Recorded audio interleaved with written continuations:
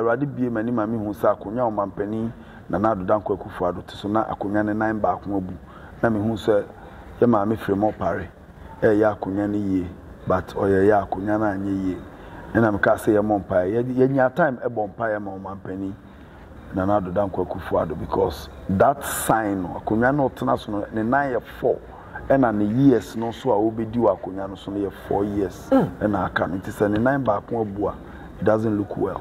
Yeah. And you wasem. Man who wasem, but it doesn't look well.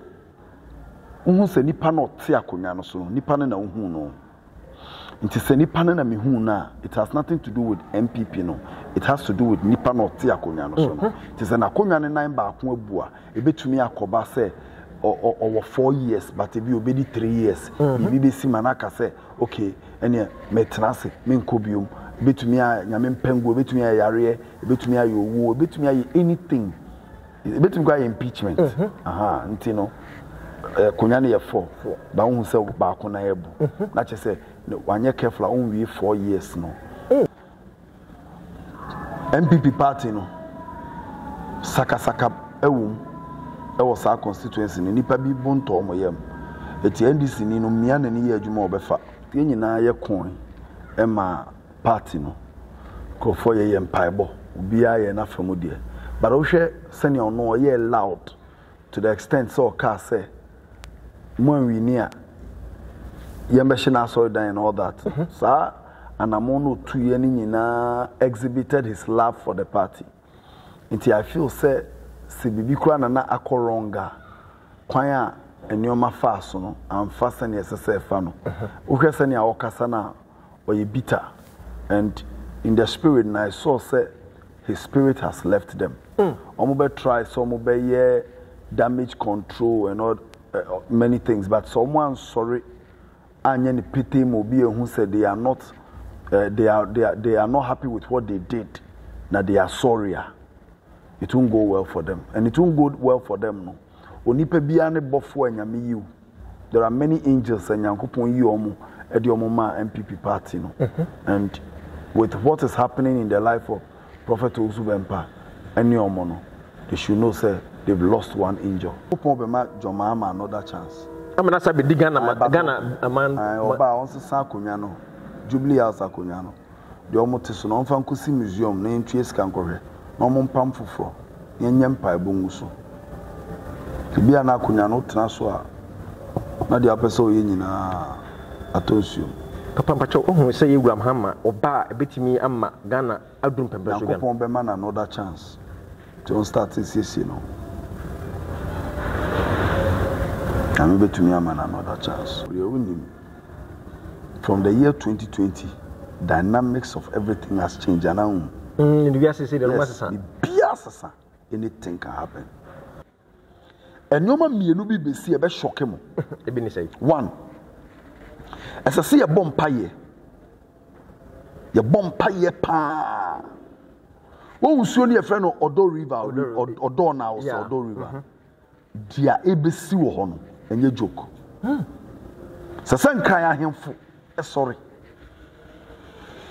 Sasan cry soft sorry. Sa Odo River. There is a spiritual mystery there. Spiritually. The ABC Wohon. And the ABC cry hano. Hey, Papa, we need to wake up. At Ranchem, and no man is singing now. You sign that you say. This is a wake up call. A better in June 3rd. And now, so say, before Nashisha say, in Sua top, in Sua Fenipa, Modono, Nipa be Yirawu. Number 2, God should forgive this nation. On fire born in chain, we rise up against any form of mass burial against the nation. In this nation, sorry, mass burial. The Lord should save us from this form of shame. I'm saying, God is about to expose them. Your water bodies and your because of your greedy and selfish interest. the omu ye nyina mpanifo bi na hihye omu achi o why must it be so oka yesemenka nipa be wu ho na nsem be pipi our leaders should go to God makasa obi entie me na de wo hu me di atemu anko bi bete me ka so obi be wu anka mo be broadcast but me say o man Ghana Erade bufu abaye so tom. The anger of the Lord is upon this land. Nyame bufu bo man so. The akoso nyina che say God is not happy with us as a nation. The yen sorry na ya mompaye. Eno so ya asem Black Sherif oni pankofo ebo fa no ho a. Kofo bo fa no ho. Nyankopon benam no so. E di Ghana du baabi a but you bop na afa omo abopo afa no. Okay. Because nkrofo bi okroma say they hate to see you prosper. And the way a guy in a corner, they are saying we must stop him. Na baby ameto akonya mu mi gino nyankopon mo buruhu no so. Eyi mpaye de ma Black Sherif. Whether you're Christian or you're Muslim, that doesn't matter. Yeah. Say nyankopon tiri mu po wo de ma no no. Erade preserve no. On keep no. On bon ho ban ma me. Emo man Ghana emo wiase nyina. Me say de nyame benam guy no so aye no. Ebe nkrofo wa. Me pese Erade ehu Black Sherif mobo. Okay. Na Ghana ni bie e bom paye. Omom paye ma Black Sherif. Me ka say obewu ana bibi but ye mom paye ma no because nkrofo bi abon ho po a omo ye mo a enka bone beto no. It is a category na maka che no. Abishia Prophet Elisha Osei Kofi anasamre yato yen anasamre sakana n bidin komo owo at the party we sui asafo na so ne general overseer owo power embassy international papa wakasa bebre enkom hye de bebre pie pa na the party we abopin na ye ne ebedidi nkomo ane ye hunu mu nchire mu yie pa woda to dwa wa kire mu se MPP omonkopa Reverend Owusu Bempa na se Prophet Owusu Bempa achew eno achi akonya MPP omoti so na so mo betra 2024 na akonya na ba ko ebu e baginchiri mu ye ma me frema opale na gresenka wo ye enso antimi ankosiaga na gise yibebusa se ne 2024 MPP be lusu ana e baginchiri mu Prophet in komuse bebre ene wan hyehye mu nkoso enhwe ade party MC program share video no fama unia Prophet any day kwan so Erade asomdwe nkan so ba hye bombo ko de Erade ne madini ye ye de nyame ase chia wa ahwefo nyina okay ajamini se wa nkomhye de nyame adom wa hye bebre na wo de atodwa se MPP enkopa apostle na se Prophet Owusu Bempa achew wa man pa ne chewa e de ne besi medical that was say on say relationship is everything. Maybe there are deeper things that I may not know. Maybe will be a meaning.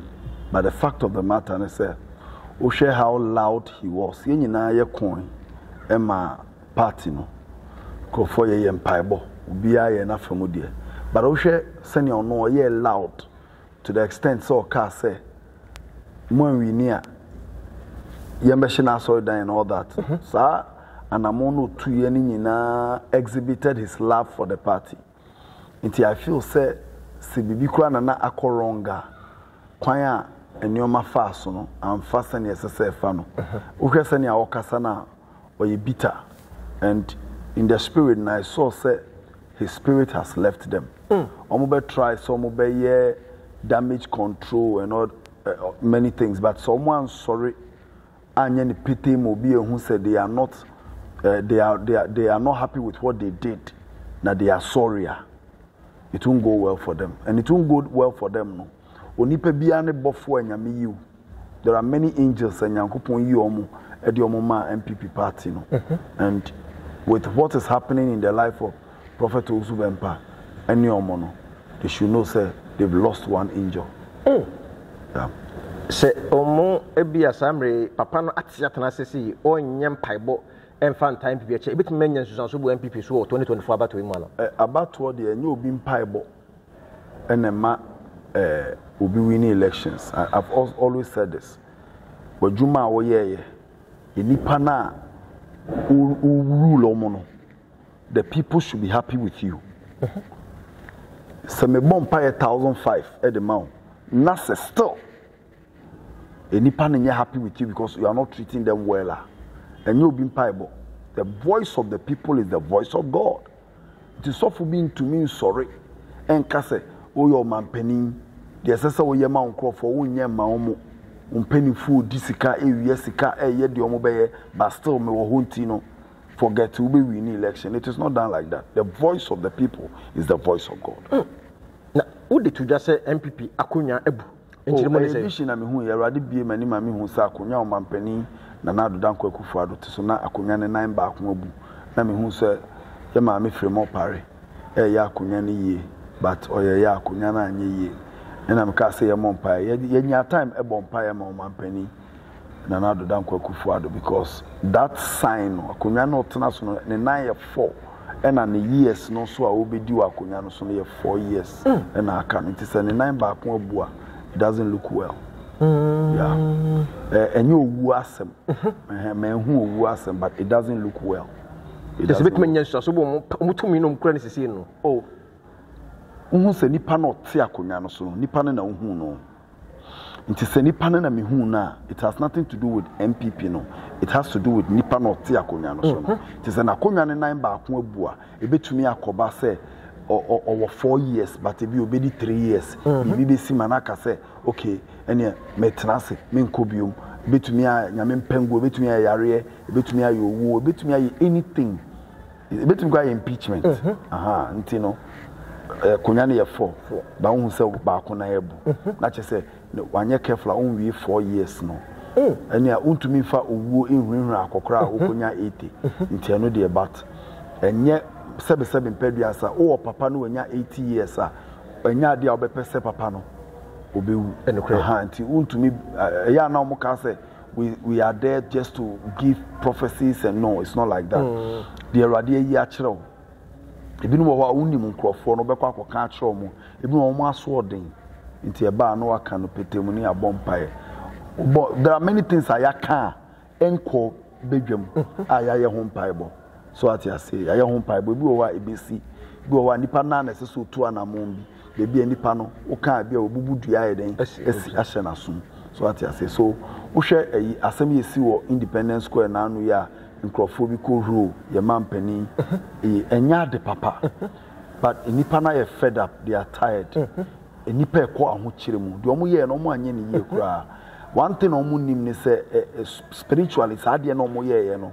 It was so bonny so because Nanado no Nyamini ne daily in 2 areas. Nyamini Nanado daily as a president, no Nanado daily as a father. Okay. Because Nanado when you need daily, you must deal with him considering the age and Yankopon the amount. It be and most of the people almost years are Independence Square. Nyami and particular they will not grow to get to that age.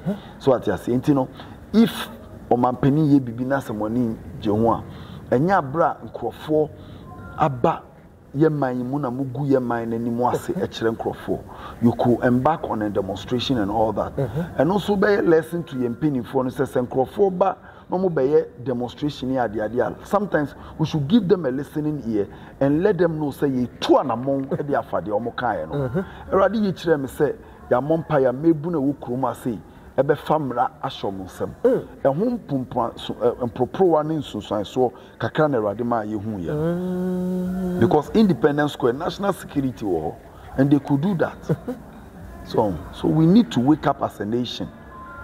Good.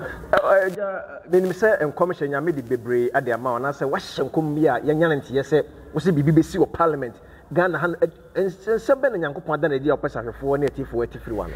That's it. Say and commissioner Rade, let me just quickly explain this one. You were DE in your own commission. And commission, that says the Lord.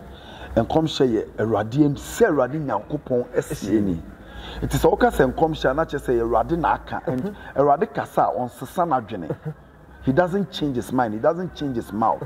The men Yankupon, Yin Yankupon, ameno mienu between you and I the me nyankopon ye nyame ewo ye so his integrity. Okay. So you see nyankopon ye nyame a na cheso ye he has integrity on sesa. When he says he does it, the ordinary no can be an oye. So what you say? It is a oka say a young comsha, not just a radinaka, but you were D say radi yachrem say. It's a radi to me, you be actually will be na menen in yardjane, and I say, Obi Becas who be na menen in yardjane, you're no ordinary near who. Or she glasses, me she glasses. If you are no who clearer than me, if you are no who clearer than him, it's no a D. So a D a dia done a dia chero. Obiani ni nyame a one nenam. Ye we nyame bebre. Obi o wa enye one obade nyankopon nenam. Enti honhom bia ode no ho atoso no. Honhom no betumi ada bibia ye den edi a chere no. But eno nkyere say ye nkom hye. A prophecy is it is a byword. It is a sure word. Say nyankopon aka no. Definitely it has to come to pass. Until you were to say actor Yasama Mekai.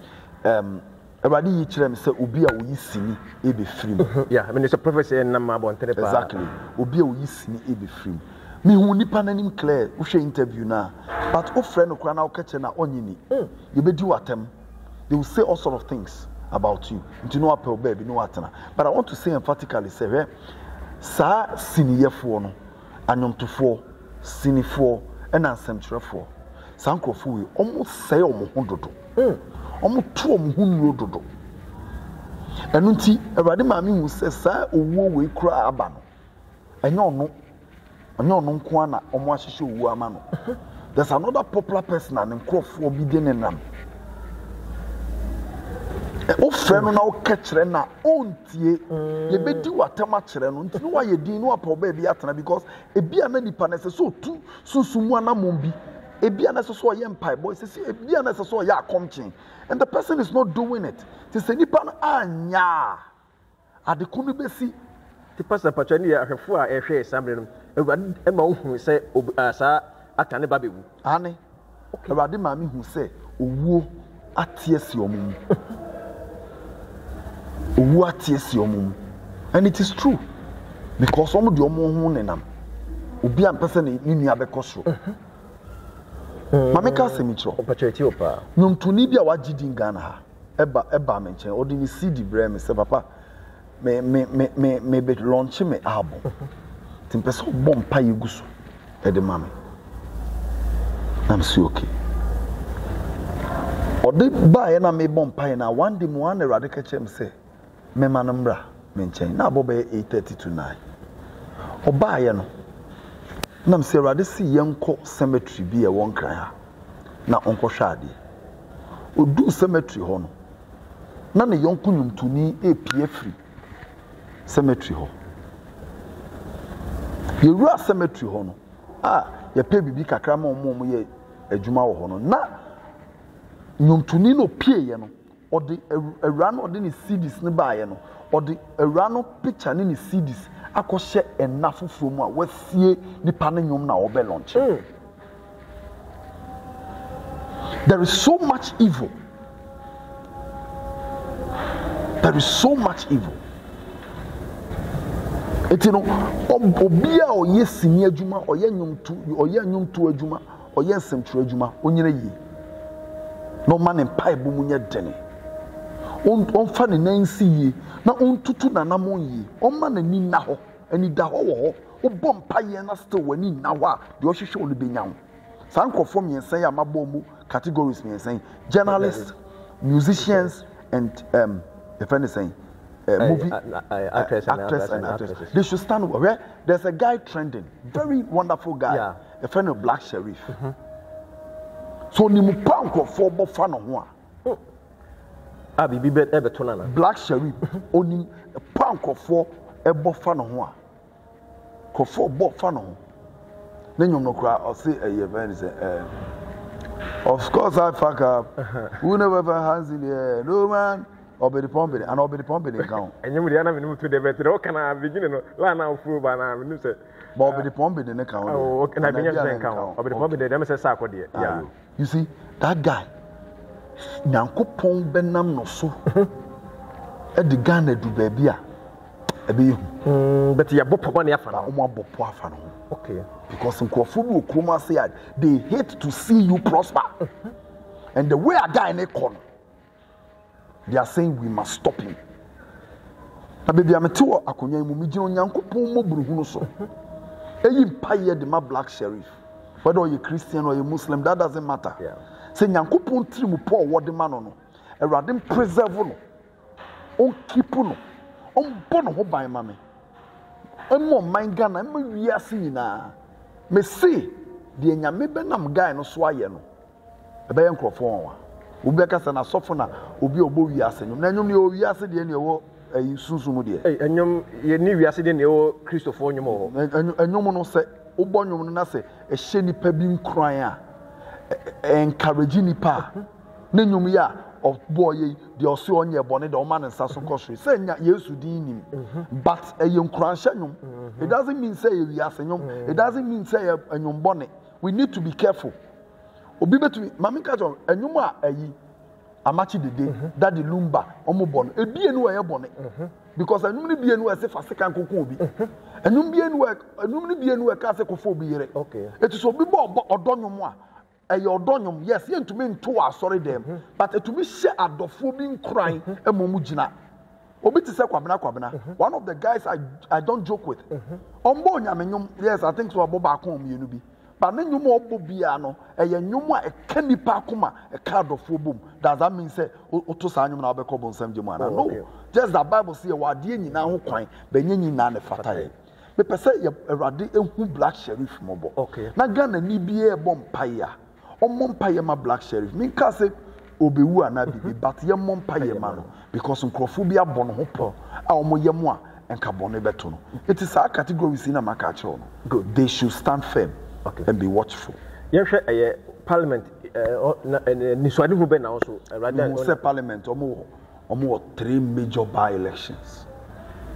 3 major by-elections because me who say in the spirit me who say parliament nkonya miensa na aye vacant ba ko de ade a obi anim dada do me kwa benya de no ba mienu me hu se nipa nte so ne de enwura kokko asensen ho obonefo no epese owura parliament no oye bone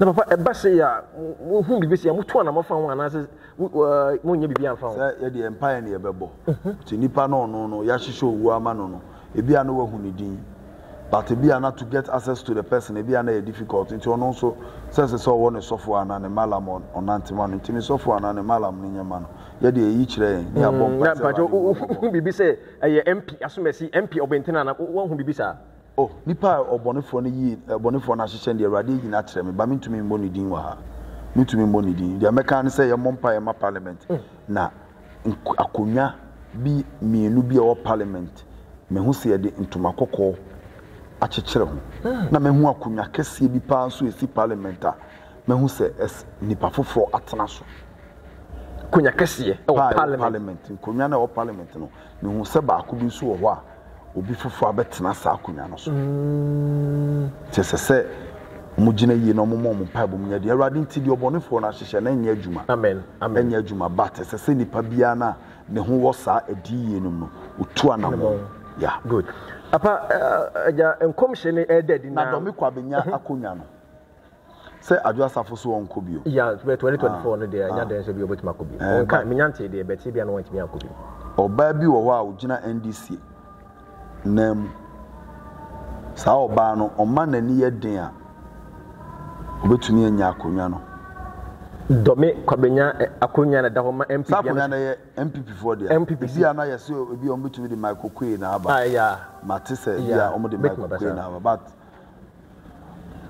MPP party no saka ewum ewo sa constituency ni nipa bi bonto mo yam eti NDC ni no mia na ni ye adwuma obefa wow opa o kom share we say ya na onuanom adifo bi so adiye bi so okay adiye ohuni ya na onua bi so hu bi o mo se nkom pefe ya mkwa me ne ba ko twen komo nche bia odafudwa se kwambia so 2024 di ohuni sese no se NDC fo anya hu bibia 2024 MPP be fa akonya Ghana akonya no na do da so te so Obia sunsum ni akonya so na na adu sunsum na wa akonya so. Nti ende yes say NDC for ni abese kombia 2024 so no e so mbeso akonya no. Ese yemfa ayi eni hane nko apenkensi mafi. NDC ntumi ntena senka se omo de omo ano ekọ Jubilee House. Yemfa ya no nko Jubilee House. Na de say amanfo de koto aba na de ama na anyesa.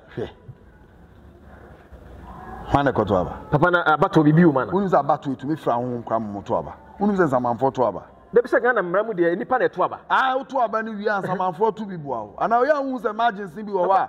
Aya hu se emergency bi wo ya na no de. Papa ide enim se yenim. Ye de enim se Ghana fo na akoto aba no. Amato. Ezi aka nipa na ato aba no. Bi ni na ya asem. Ai. Wa obotumi ato aba no pa aba so be wini. Prophet bacho abato no bibi wo mu sa. Abato hwe. Power bia upetumi a something is involved. Mamu bia na da say na ye bompa na ye bompa. Abato no ye ba beto no. Medical akase. Mirika John Mahama de ban. Mirika John Mahama e de ban am odin. Papa o kase odi mirika ba odi mirika o kwa mirika e ba. Ono odikan ono odi mirika e ko. And this MPP for no moon, you need to do Mirka Bedinachi. Aye. Papa was a team year pam. Said the Usika was here from Hammer, a DMDK. That means Omadin Kuni, Omad to me no more Kofan and I say, I ask him. It's funny. Me say, Abana Yakwakoto. Susumu yas, yen to Abano. Yentu abano to be obeka say no obi ansori a obi be yendu ho. But in the spirit Mahama is leading because the microphone nyina a projecting so no no modern ye den eba, so he's leading them and this one's the omunya mfa obi mai say what them can say and so obi beka say abano ye koto ne ya to awie dada wan ye de ne koto ye MPP for no why no modern ne buy. Do you get what I'm talking about? Why an MPP for the buy? I will be contesting Mahama. Mahama and Kofi or one person more contesting now. And there is no go area. But look, I am very careful with some of the things we say. And when a man Kofi feel say yeah, different we are jokers. I couldn't another that's what is. I'm sorry you'll be a bit now. Into being to me Casa Bani, you are 12 years, no be no. And let me tell you something. What is so for me? Because say na Mahama want to be president biom. Yeah. Okay. Me ababebre. Good. And I make catch sa nkrofo no say omu nyame. Me nya NDC ni. But omu nyame. They are not God. Nyankopon ofani pefi sumuna so. No man so de na kama poma. Se Nyankopon hu se wo tan obi too much a wo favor nipa no. De owo ha. Obo ade ma yente ase ene nkwa. Papa me se wo man mu wo so your man papa. Se de o man ne kire ne se de o man na mamu mu sitie no. Se na wo se hu no ma sese. O man Ghana de afia hyase na me kan wo one of the Peace FM stations no. Me kan se aho kire ebebo man yi so no. They have no idea. Yesi yenwan nko nyame nchen me kan na obi antie me. Ghana ye futu ebe ye to. Hey, papa. Etetere kom no kura be better. Aho kire wo ebi se besi bi. Me si ye nwan nko nyame nchen na dia ene nam dia agro na edi. Sir, aho kire de wiase nwan aba na. Aho kire na wiase be na ba. Yes, aho kire ba wiase. Ba wo so de ya no odin. Me se bi be kan wo de ase ne hu papa. Exactly. We should run to God. Our leaders should go to God. Makasa obi entie me. Na de wo hu se. Me di atemu anko bi bete. Me ka so obi be wu anka mo be broadcast. But me see o man Ghana. Ewrade bufu aba yeso tom. The anger of the Lord is upon this land. Nyame bufu bo man so. The akoso nyina che say God is not happy with us as a nation. The yen sorry na ya mompaye. And so I ask him, where are some out talk ready to see this wedding matter? We should get up and pray. kasa bebre we ni nkomhye we na be wini no o wini na se kom e wo man mu abetuma bi wo man no o beba na ekoma di nipa mo wu abetuma bi wo man no people are suffering nyame nsefio he mame ka asem cho enoma mienu bi besi e be shock mo e bi ni say one esase ye bompaye pa wo usuo ni e frɛ no Odo River Odo na wo so Odo River dia ebesi wo ho no enye joke sese nkran ahemfo e sorry sese nkran asofo sorry sa Odo River no there is a spiritual mystery there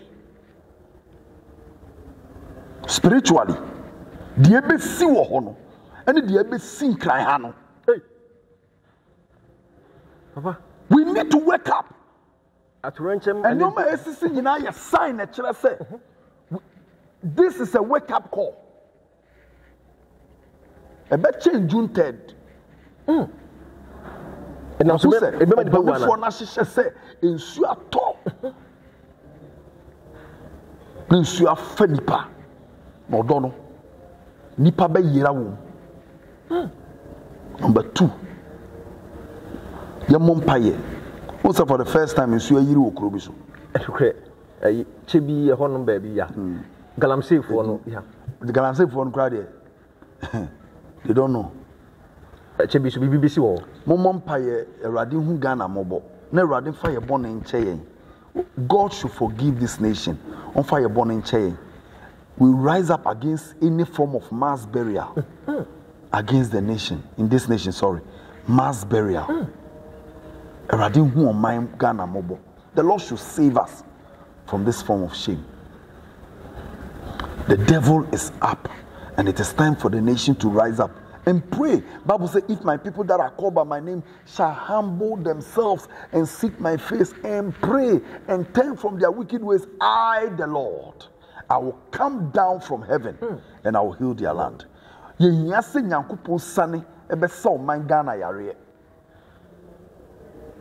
Yenkoshia yenyase ye be sig national cathedral wi ansa na o national cathedral hunya me ka say hunya o me dey maka time without numbers the national cathedral I don't have any problem with the national cathedral okay. My only problem is say they should have allowed individuals to build it. Oh okay. You know we come together we build it, it's fine. Confess na man ko focus against our fathers of the land and all that. One thing about me is if you speak against any man of God I fight you. Oh, okay. So, Papa, na pacho oka eye galamsey ho asema eti we honom no anase Ghana galamsey en hu no man bibi besi wo galamsey no de encho mo baji omo ani so. Omo ye galamsey no. Ani omo mpanimfo na ehye kire ni nyina omo baji omo ani so. God is about to expose them. Your water body say nyame de man nyina mo asɛ no because of your greedy and selfish interest. De omo ye nyina mpanimfo bi na hyehyɛ omo akyi. Why must it be so? Okay, it's a menka. Nipa be wu. Hona nsembe PP. Hona nsembe PP. Papa, yenya ntie, ya no nsempi a wo de tudwa no. Ya na Ghana fo bi a wo kan ye mfa na isubati wo na esisi. Onka say wo si afi we ya ni omia 2020 ekom ne ahokyere kese na beba wo man mu. You see. Papa young say kogu independence ko ni esugu na me so. Bible say ene di akire no. Emre mu odin beba wa kan say quotation. Yeah, ma kan pa. Na nkrofo bebre akan say quotation wrongly. Bible anka say nyankopon na beba emre mu odin aba o. O say kan hu say ene di akire no emre mu odin beba efri say nipa be ya hopefo nipa be ya busuefo pesemenkumnya ahantan ahoya ene anibre enipa na be ye sama ahokyere na ba enye nyame na de baaye enti ahokyere hu sisi ene nyankopon na de aba nyankopon ye de na de ahokyere ba okay eye nipa yama MPs ka common fund on fa nya nukuru de atoka ama ne ge ebie store account MP di ma omoto soso kwa abrochiri magu Dubai Odi o man sika. Why ye ni bre? Elections be do no ato school uniform 4 now they akọ. Ya Jimmy Antini ato aba no. Enipa ni abie this time eh. The way Ghana for ni abie this time. You have no idea. Ahokyere na papa be surprise 2024. Wow. Papa anya susan so asole mu ana. In terms of the say ebia emanfo mo ba beto ebeyi entubuade abo asafo ni asafo nyame ne sina asafo. Nyame ne sina asafo. I say I will build my church me sima asafo. Ahela bobo ntumi ntwe faso. Obia ne ye ntumi mfa nyame adwuma mafo. Awurade be sina asafo. Hela bobo ntumi ntwe faso. Wow. Ntumi medna because enye nipa bi offering na nyankopon sika ne dwetɛ ne dia. Yeah. Papa, waka sen commercial wo share na waka say ye mame free ma opale. Akonya no ko ye ne na ne ye na wantimi no. Still no say otu na mo koso bibia. Apa akonya no betimi agina. Person will come and send you. Baba. Unka wa send you. Se bia na bajam pedifo tu wana mo say akonya ebudia ne ye tu wana mo na ye nyem hu bibi. Carpenter for around. Obaye ho adwuma. Good. You see, okasa na tina na me person me grant interview no crowd. Okasa en ko se hwe. E positive. Ghana okasa en ko se hwe. Ghana okasa en ko se hwe. Nyankopon be ma John Mahama another chance. I say when I say what can you but he moved. Also push you. Nyankopon be ma John Mahama another chance. I'm not say be Ghana a man. Oba on se san akonya no. Jubilee House akonya no. De omo te so no mfa nkosi museum na ntwe sika nkɔhwɛ. Na omo mpam foforo. Yenye mpa ebongu so. Bia na akonya no tena so a. Na de apese o ye nyina atosio. Papa mpacho ohun say Abraham Hama oba ebetimi ama Ghana adum pembe so Ghana. Nyankopon be man another chance. To start this no. I'm able to me another chance. Man for kase into ohene man say me disubim. O say man for kase ohene etu ade so awon say me di akonya no so bim. From the year 2020, dynamics of everything has changed. And anything can happen. Onyankopon, what makes him God? And it's on sesada. Nipa nesesa onu nyame nsesa nti wo nipa ye nipa kra na wo nsesa wo ye nyame tamfo. Every human being that is not a changeable person, or every human being that is afraid of change is an enemy of God. Because God is the only one that will not change. Let's say your mom pa your mom my Ghana. The Lord should help us instigate a sense of patriotism in us. A nipa abemobu o man. So they no longer pray for Ghana again. Okay, the last time I heard Ghana for Christ believers all night. Yeah, people are tired. Omo bre o man. To be a yedin. To no be a yedin. Ebedu tembi ebeka se ekoto abo bi anko. To stay in the house will bury in the dock no happen baby atna. Ebe say I say. Nina papa de odo ne wana say nina jaba those who be na work. Oh we dey me hu we. Okay. Who say elections as say obi anko to aba dem hu we. I'm just saying from physical experience. Okay. The way in your my koso no. Eye na kawiase ayedin na musi wiase ayedin na. I mean we have come down to the level of the people. Person me catch amemum penifo assembly. Come down to the level of the people. Up to now, Obiamba down to the level of Ghanaians. Come down to their level. I'm telling you, come down to the level of Ghanaians. Yes, and talk to Ghanaians. Now, so can say new memoir na Ukraine and Amado Kromboyede. Ukraine nama kusuya boyede. Coronavirus nama kusuya boyede. That's still me who say mpenifo edi manim me who say me MP me minister or to talk down here nyoma. I mean to see an information people hear everything. So we should get down to the level of the people. let them feel say they also belong somewhere. Ebe boa, baby, I do need here. Ghana is not safe. But Ghana, ain't safe, sir. Ain't safe. I'm watching the doors. Watching the doors, and nobody is talking to us. Wow.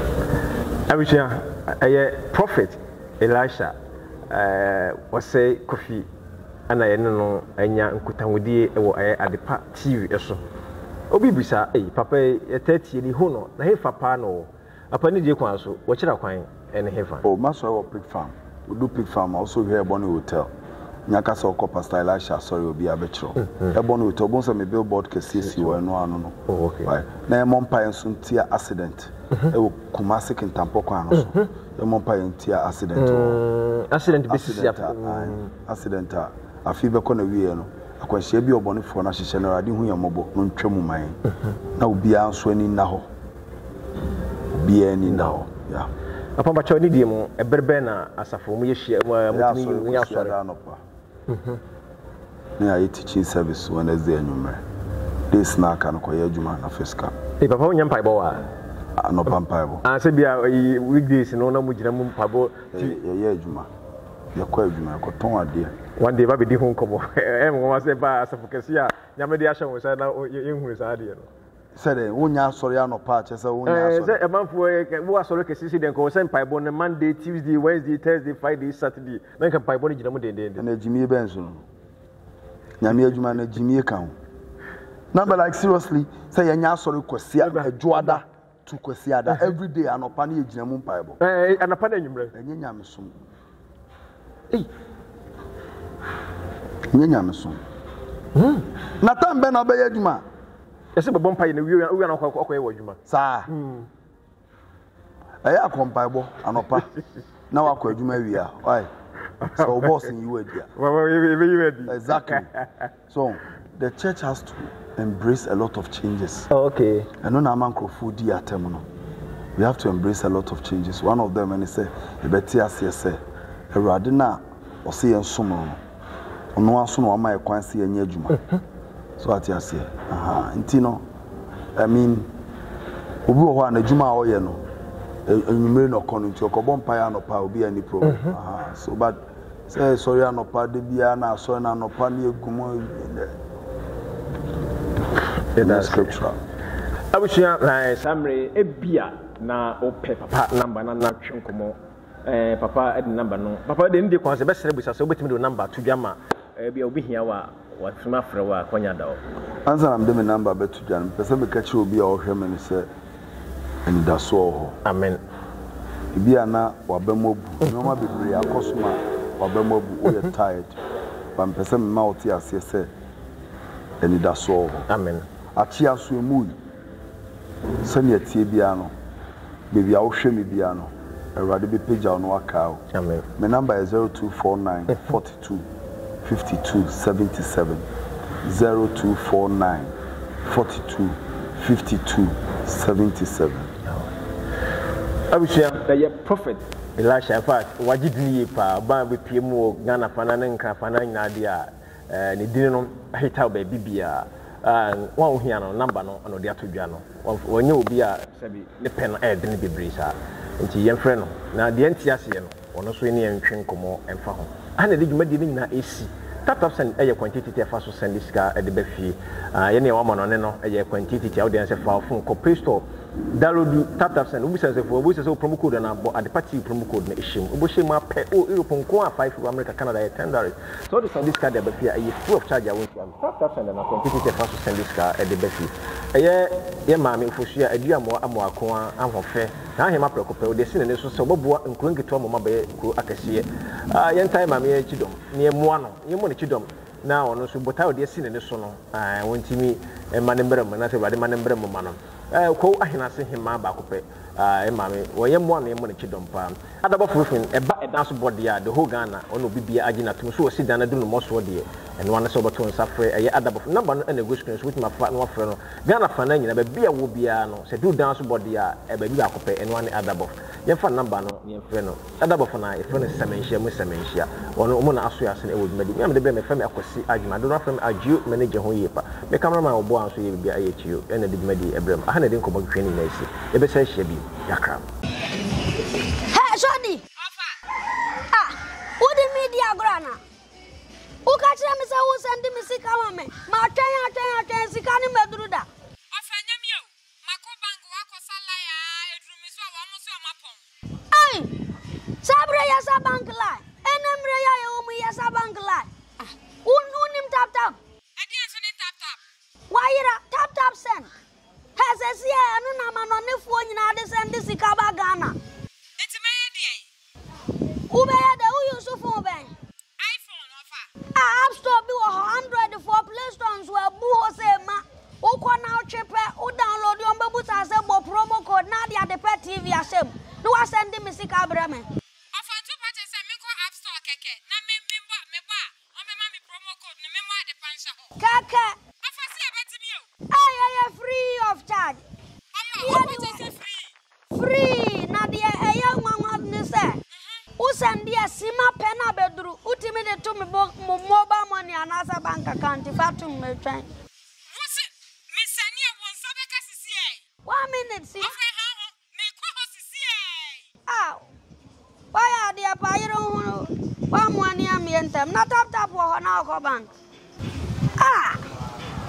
tap send sesi ya bibia ni so tap send na wo so eno na manone fo obi asom twitwaje atum say yan send sika pan from anone mbra Ghana ayade ba ko pe tap send ankofo ogusu anopa wi anwumra ahomachi obi send sika onua unim tap send a ene ya mamu ahu tap send rate mu kenkon